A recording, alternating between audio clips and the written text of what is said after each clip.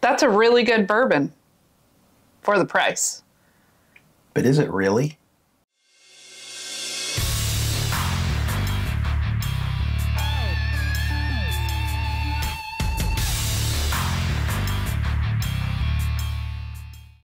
Hi friends, I'm Laura, this is Troy, we're Baker Drinks, and we've got a little bit of a controversial topic for you today.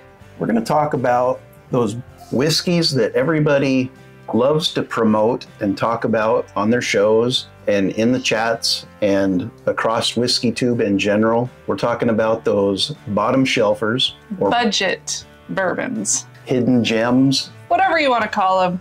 Are they really good for the price? And we're talking basically below $40. And as you can see, there's a few of them in front of us. We own plenty, as do everybody out there that's watching this video and every other channel that you watch as well. But what we really want to talk about is why do we as a whiskey community push this stuff and promote this stuff when at best it's average? I think a lot of it is that it's a starting point. We all started there, so we talk about it, but usually once you get a collection, you start focusing more on better quality stuff and you kind of leave these behind and they just take up shelf space. Yeah, I mean, you would think that that would be the natural progression. People who are new to the hobby want to dip their toe in. They don't want to spend $100 on a bottle they don't know much about, so they buy a bunch of cheaper ones. And I get that. That's a great way to start the hobby if you're not talking to people who know and getting recommendations. We kind of did that ourselves, as you can tell. A lot of these bottles we've had for several years. A lot of them we drink and replace, mostly in the form of a mixed drink or a cocktail. Others we got because people raved about them. And you know what? They were usually ones that we were disappointed in. Because when someone hypes up a bottle, the expectations are that it's a really good bottle. And then people say for the price, and it totally changes your thoughts on it. Because if you have to add that it's really good, ... for the price, it really takes away from it. Is it really good then? Or is it just, it's cheap? Yeah, and I don't want to knock on anybody's favorite bottles or their drinking habits or anything that they like to push and promote. Obviously, we've purchased all of these bottles. We own them all. We're not mad that we have any of them. We've spoke highly about a lot of them as well. And across the board, all of these bottles taste very good. Mm-hmm. They're delicious. Where they fall short and become average is they lack that complexity, that depth, that viscosity, that mouth experience that you get with the finish. Yeah, exactly. Yeah. And really what Laura and I want to talk about today, or hopefully start a discussion about, is why do we continue to promote these and push these when for just a little bit more money, you can have something that's head and shoulders better than these. And I have thoughts on it. We've actually got some friends of the channel that have their own channels that have put out videos on this exact topic, and they have thoughts on it as well. You know, Bourbon Pursuit, they put out a podcast recently in their community roundtable where they talked about this exact same thing. Why do we continue to promote average whiskey? And so I kind of got thinking, when I keep seeing a lot of these videos pop up, I'm going like, why do we keep promoting average whiskey? Shouldn't we put our focus on brands that are making people want to really expand their horizon? If you've watched any of their stuff, you know Fred Minnick is a big part of their show. And to defend the space and promoting these things, he basically said that we do it for clicks. But someone brought up it's about getting views. Yeah, it is about getting views, just like it's about you all selling cases, just like it's about getting people to read Breaking Bourbon, just like it's about people going to Sealbox to buy. Like, YouTube is also a place where people do generate ad revenue. And if the more views you get, the more ad revenue you get. You know, people watch those videos a lot more than people watch some $250 bottle that no one else can find. They do, but are they the people that have been collecting bourbon for years and they know what they like and love and they know what they drink and they have big collections like we do? Are they going to watch a video on a $30 bottle Or is it the brand new people to the space that are curious? They want to know, hey, what can I get for $20, $30 that's going to taste good and not blow out my mouth with fire and all those things that new drinkers experience? So I kind of understand the phenomenon of whiskey channels promoting these things. You know, we like to grow our channels. We like to have new subscribers. We like to have interaction with subscribers in the form of comments and thumbs up and thumbs down and whatever it is. We like to interact with you guys. And those types of videos seem to get the most interaction for whatever reason.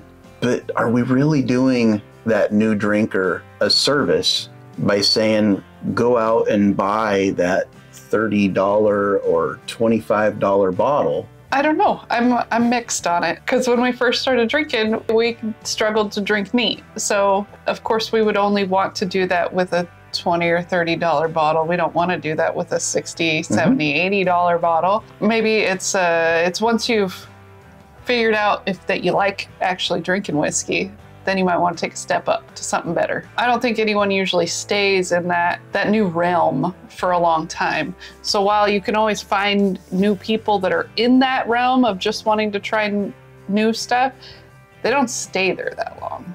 I mean, I guess there's those people as well who they find a bottle they like. They don't have a 400 bottle collection. They have a 10 bottle collection. And they do that for various reasons, whether it's they don't have the space to store bottles, they don't have the budget to buy bottles, or they just aren't adventurous and wanting to taste new things. They keep buying the same bottles over and over again, and that's fine. If that's who you are, you're probably not watching a channel like ours that does whiskey reviews on a bunch of different things. But if you are, thank you very much. We welcome you as well. Comment and let us know that you're one of those people and tell us what you love. We'd love to hear that. But if you want to step up in quality, it's not that much more expensive. So maybe you've heard of them, maybe you haven't. Hello Again Whiskey Friends is another YouTube channel, a friend of Baker Drinks, and they just put out a recent video where Jeff from that channel took a deep dive into data. It's three guys, Kelsey, Darrell, and Jeff, who do very extensive reviews, and then they further break it down by price. Now, the context of the video that I'm going to share with you, they were showing how price does not equal quality, but they were talking about at a higher price point, above $50 up to above $300. You don't see that big a continual growth. It kind of plateaued. Yes, but under $50, there was a very clear correlation between price and quality. In fact, under $25, the average bottle scored a 70.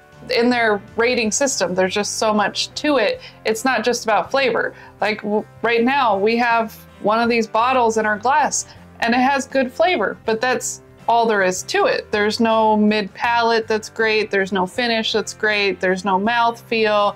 You know, all those extra things that you would expect in a high-end bourbon. But if you just bump up just a little bit to that $60 to $80 range, you really can find a lot more. And to piggyback onto what Laura was just saying, those whiskeys that are scoring a 70 to 73 on average on there, I'm guessing that the value score assigned to that rating was a 10. Oh, I would imagine, because it's so cheap. So without that value score on there, those were probably all sub 70. And that's just a speculation on my part. I don't know. I didn't see the raw data on them. But it would make sense. If something was to score between 0 to 59, just don't drink it. If it's between a 60 and a 69, these are the budget bourbons, we would call it below average. It might still have some highlights. It might have its own place as a mixer. 70 to 79 is average.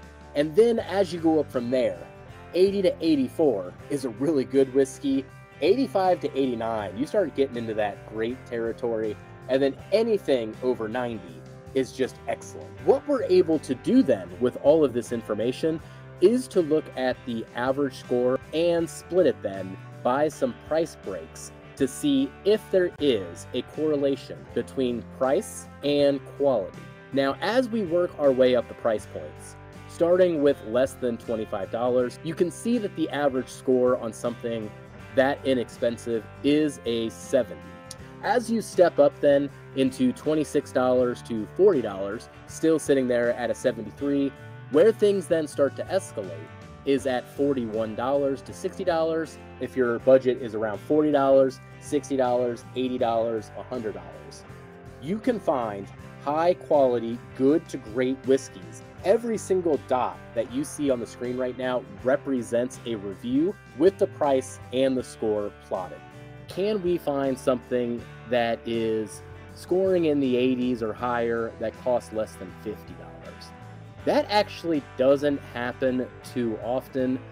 So you can see that they exist here, but the dots aren't as plentiful. It's a lot easier to find standout whiskeys in that 50 to 100 than 50 and below. You can find good to great whiskey anywhere above that $40 price point. It's particularly easier if you're looking to spend $50 to $100.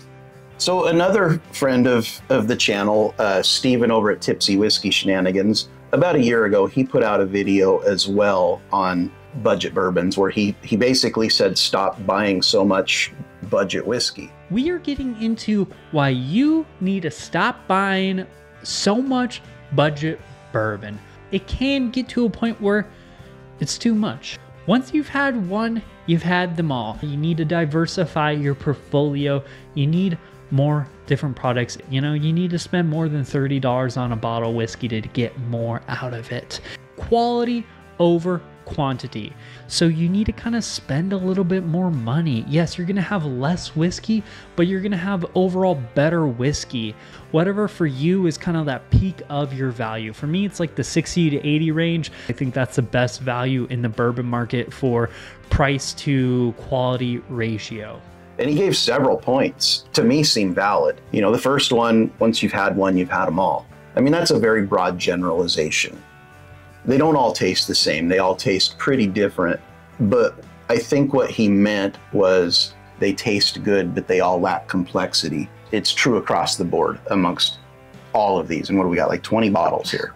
They're not memorable. They're good. We usually pour these when we don't want to think about the whiskey or really enjoy it. We just want to have a drink or a cocktail. It's going in the glass and nobody cares. A lot of times we'll use one of these as a control pour when we're going to do like a blind battle.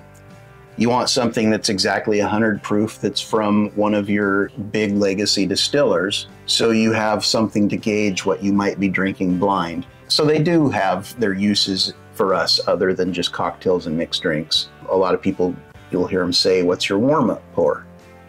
And it's typically something like this. And I'm the opposite. This is my end of the night pour. I go backwards with my proof points because once I've had a drink or two, I can't really necessarily get all the notes and appreciate it as much. So one of these I don't mind so much because it's cheap. Keep the party going, I guess. Yeah. Another great point that Steven made in his video is just look at how much space this takes up. There's a lot of bottles here that we do not drink often at all. And just housing this many bottles, I mean, you look at some of these and they're mostly full. And probably on average across the board, $30 a bottle here. Or less. Times 20 bottles, $600. You could have bought 8 bottles in that $80 range that all would have been memorable that we would return to regularly. And it's true, you would have less whiskey, but you would have better whiskey. And I'm a huge believer in quality versus quantity. You know, and every time we do something like this, you got that person out there, oh, I would rather have 2 Wild Turkey 101s versus, you know, 1 Russell's Pick. Well, first of all, we're not volume drinkers. It may look like it, but we are not. We like variety, we like quality.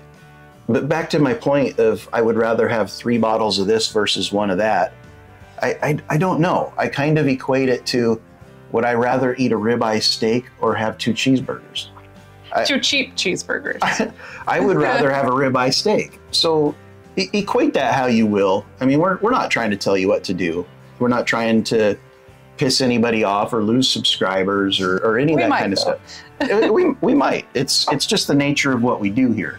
When you have a controversial subject, and again, people have very strong visceral reactions when you start talking bad about a whiskey they love. And we're not talking bad about any of these. Like I said, they all taste very good.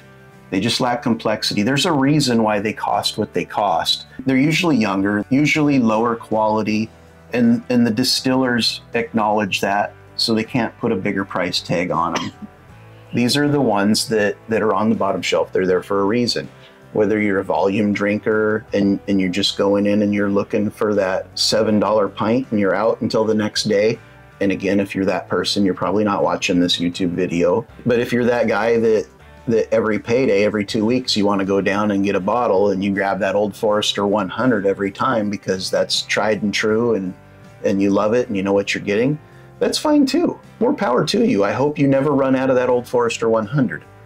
But if you ever want to explore something better, we're here to kind of help facilitate that by just letting you know some of the data surrounding the quality of a whiskey at a certain price point. There's clear correlation that if you want to spend $50 up to about $100, the quality increases exponentially. The average score above $50 was 82. That's 10 points higher.